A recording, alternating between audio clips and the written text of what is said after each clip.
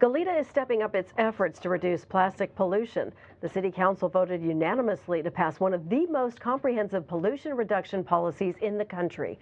The policy prohibits the sale of certain single-use plastics that includes water balloons, plastic straws, and utensils.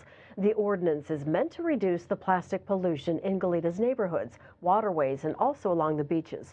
Businesses are expected to phase out their plastic supplies and use only eco-friendly materials by June of 2023.